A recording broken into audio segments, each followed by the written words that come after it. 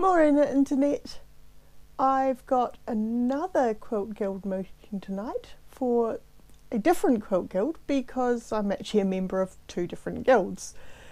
Because earlier in the year when I thought it'd be quite fun to join a guild, I discovered there are two guilds in Christchurch and I couldn't decide which one to join, so I thought for the first year at least I'll join both and decide which one I like better.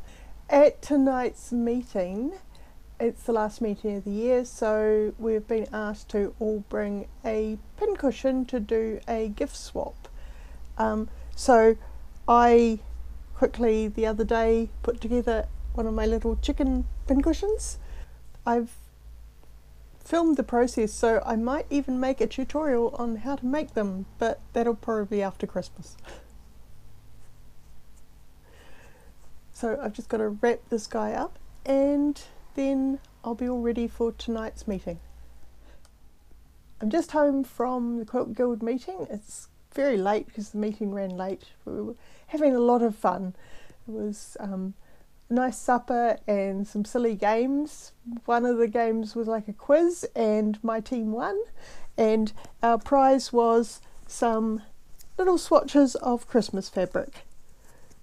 So I've got some little squares of Christmas fabric to play with sometime over the break,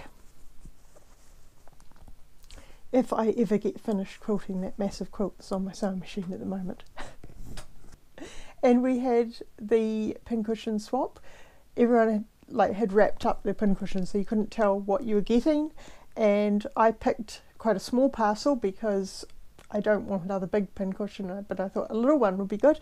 And what I got was the cutest little owl. Not sure if that will be focusing or not. Hopefully it is. It's very cute, and the little bow in his head is actually a pin. So I'm very pleased with what I got. It's very cute.